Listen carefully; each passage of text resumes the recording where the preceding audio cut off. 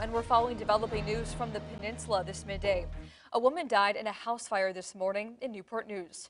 Crews were called to the Warwick mobile home community just before 4 o'clock this morning. That's on Troy Drive off Jefferson Avenue. We first brought you this story as breaking news on WAVY News 10 today. Our Aesia Toliver joins us live now from Newport News. Aesia, what have you learned? Well, guys, a devastating scene here now that, the sun's come up and you can really see what's going on. A lot is destroyed far in the back of the mobile home, and then everything inside is practically gutted. And even though the fire is out, there's still a lot of crews here. There was actually even a dog named Cinco who sniffs around for accelerants in these types of situations. There's still officials back there, and I'm learning that they're still trying to work out the cause and things like that, but they're still clearly out here investigating. Lots to do. The scene is taped off so no one can interfere with what's going on. But dispatch says the 911 call came in around 4 a.m. from a tow truck driver for the fire.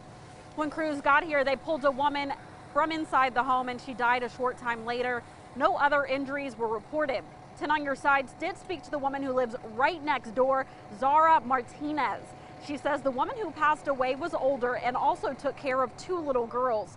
Fire officials confirmed the children were not home at the time of the fire. Fortunately, Martinez said her family tried to use a sledgehammer to knock the door down, but they couldn't get inside because the flames were just too strong.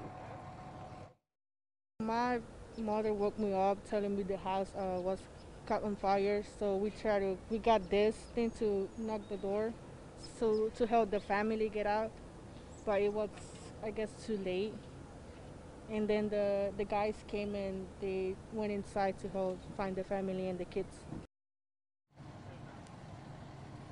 Now, the cause of the fire, again, is still under investigation, and I'm being told the identity of the victim will likely not be released until tomorrow, as they're still working to notify family members in this case. But stay with us. We'll have another live update for you in about 30 minutes. In Newport News, I'm Aesia Toliver, 10 on Your Side.